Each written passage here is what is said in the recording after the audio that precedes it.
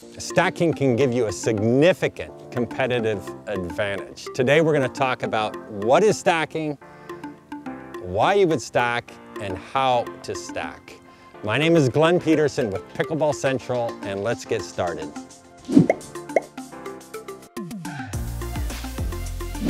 So maybe you've heard about stacking in doubles pickleball. Stacking is when one player always plays from the right side and the other player always plays from the left side, irrespective of the score. Why would two partners stack? And the simple answer is that you want the strongest forehand in the center of the court. Or if you're playing with a left-hander, you would like both forehands in the center of the court. For most of us, the forehand is stronger than the backhand. So having a strong forehand in the center of the court, meaning the person on the left side of the court is taking the balls in the center of the court. It's advantageous to hit balls down to center because that's where the net is lowest and you're least likely to hit a ball out of bounds.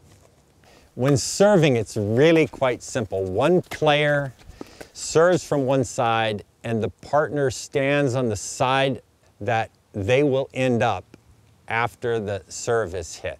For returning, it's a little bit more complicated. The player who's not hitting the return stands off to the side of the court on the side that they're going to end up after the return is hit. And the person hitting the return then makes the diagonal run up to the kitchen on the side that they will end up on. The second way to stack when you're returning has some advantages. And this method involves giving a signal to your partner that your opponents cannot see. And the advantage of this is that it creates a distraction for your opponents.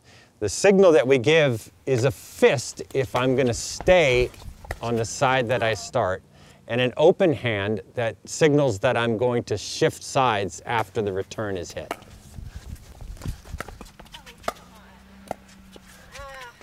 Good job. So when we're stacking, a lot of times when we give the fist, we'll do that about 10% of the time because we really want to keep both forehands in the middle and not have backhands in the middle where they can expose us by attacking us down the middle. But the confusion that we create by not always doing the same thing often results in an error on the other side. Yep, exactly.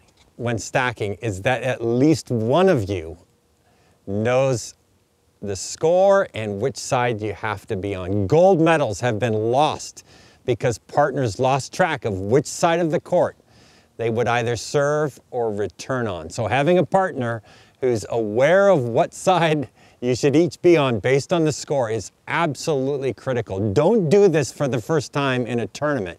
Practice it before you do it in a competitive situation.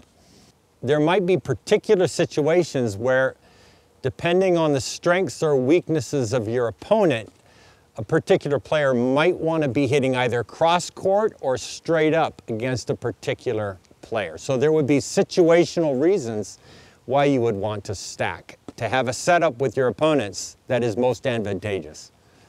If you're playing against a left and right-hander and you find both backhands in the center, you definitely want to hit balls to the center because generally backhands are weaker than forehands.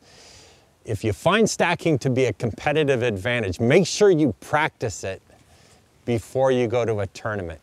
I hope you find it successful.